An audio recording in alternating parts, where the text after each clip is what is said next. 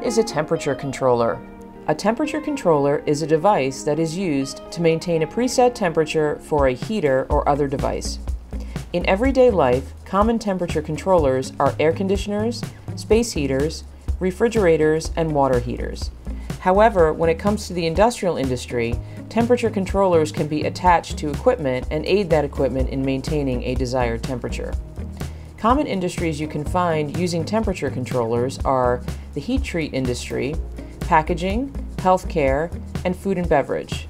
These industries will usually use three common types of temperature controllers: on-off controllers, proportional controllers, and PID controllers.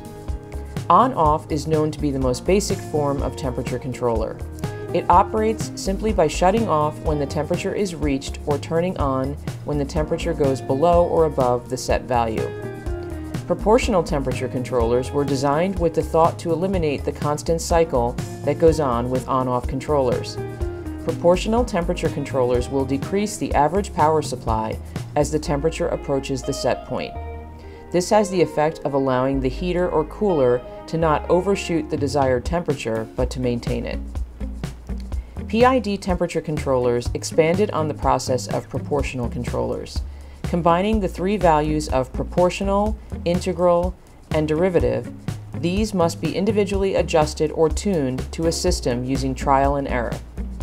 After trial and error are successful, the PID system will provide the most accurate and stable control of all three.